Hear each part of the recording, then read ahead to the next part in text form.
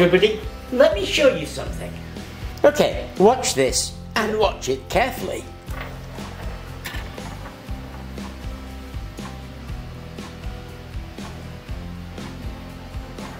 There it is.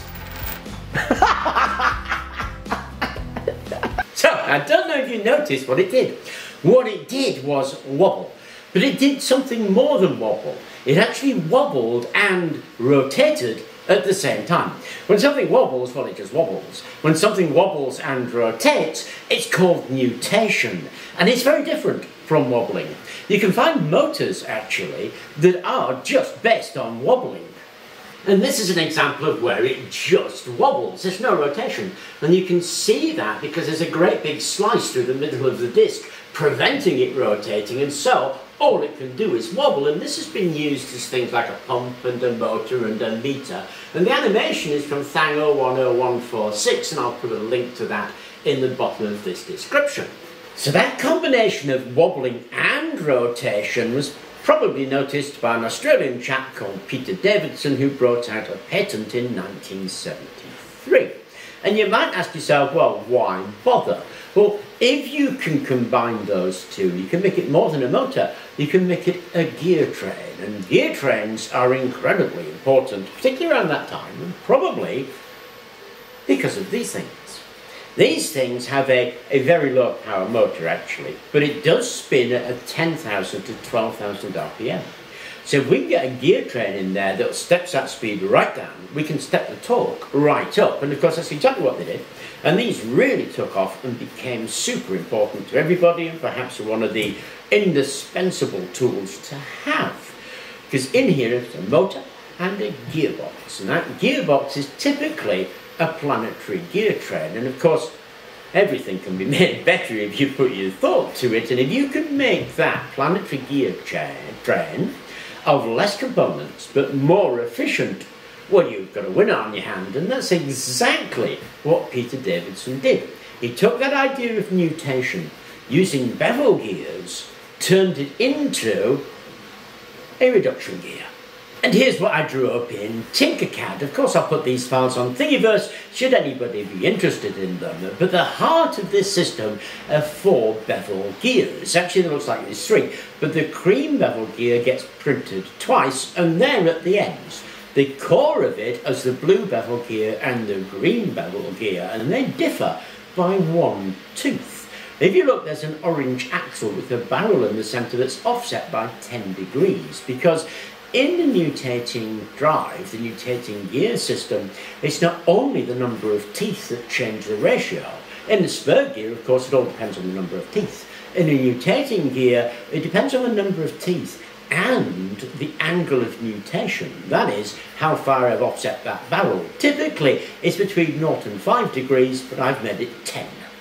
And when we printed them off, this is what we get. Now these two with the 6 holes in them are the start and finish, and these two go back together. So take one of these and the short spacer. The short spacer stuffs in there so that it's level with that, and then that whole thing gets stuffed in there, and it should be fixed so that it's like that. Now, if it isn't a stiff fit, and this is a stiff fit, then a little bit of super glue will make sure that that stays fixed. For the second one, we take the longer of the spacers. Again, that gets stuffed in there so that it's level with that, and then this whole thing should just slot in there but be free to turn. So it's like that. So it's fixed to this bit, again a bit of super glue, but free to turn in there. So these two bevel gears that have the 4 holes in them differ by 1 tooth. That's got 41 in it, I've written on it, and that one's got 42 on it. And they go back to back with these pinholes lining up. And for that, there are a couple of pins that slot through the holes, and again, a little bit of glue to keep them fixed to each other.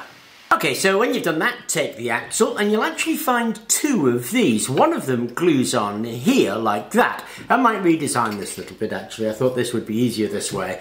But you then take this with the 42 teeth pointing in that direction along this part of the spindle, not the straight one, that part. Slide it on.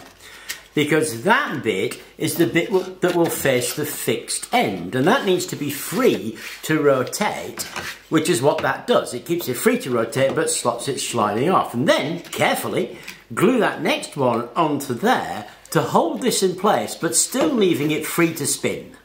When we've done that, we can slide it into the fixed end like that.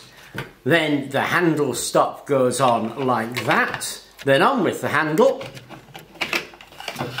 And then on this one, we can put the floating end into there and again, glue that in place.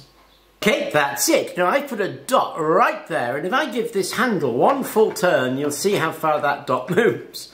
And it's not very far. It's about 1/40th. So we've got a 40-to-1 gear ratio in our nutating gear. Okay, let's give that a few spins.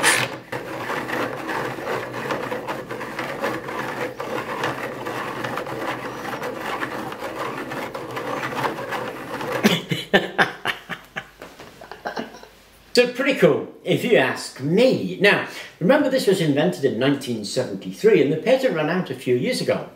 But if you take one of these apart, what you'll still find are planetary gear systems. This is supposed to be cheaper to make. It's supposed to be more compact, less parts.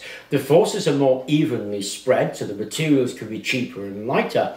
And you have to ask yourself, why isn't it that this isn't now dominating this market? Well, actually there's very good reasons for that. People often think that build a better mousetrap and folk will come rushing. Now, very often that isn't the way it is. What very often happens is other things have a priority.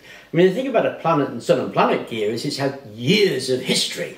This thing is a bit of an unknown. So if you went for this and it didn't work, it broke or wore out more quickly, could really be a lot of money. And so staying with something that you know is conservative with a small c, but can be a better decision sometimes. Sometimes not, sometimes yes. And then of course there's all the manufacturing that needs to be going to something. Product lines take a lot of money to set up, and changing them isn't going to happen overnight. So better mousetraps don't always make you a fortune. Sometimes they get relegated to obscurity. And it's why I keep going back on things, because very often there are things that have been relegated to obscurity that are in fact solutions to our problems now.